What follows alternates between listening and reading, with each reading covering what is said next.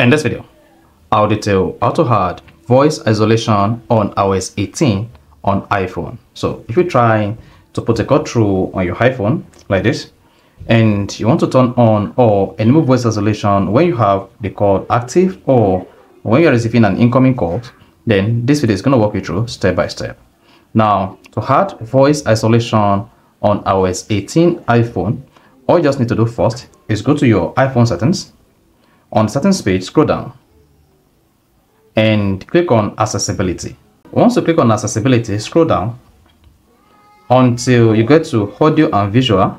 Click on that under hearing, and once you selected audio and visual, then there's a feature called add voice isolation. Add isolated as an additional option to enhance dialogue. When used, dialogue is completely isolated for people who need maximum clarity. Other elements of the audio mix will be substantially reduced. Then, to add the voice isolation on iOS 18 to your iPhone, you want to turn on this.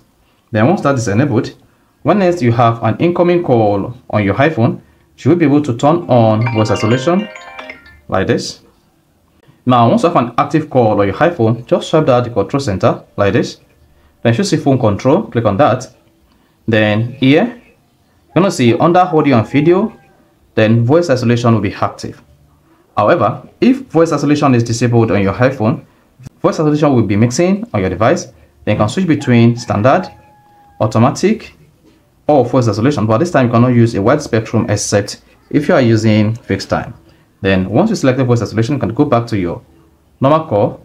And once you back to the normal call, then your iPhone will be able to reduce all background noise while making the call. So that's how you can easily add or turn on voice isolation on iOS 18 on your iPhone. So if you found this offer informative, please don't forget to like and subscribe.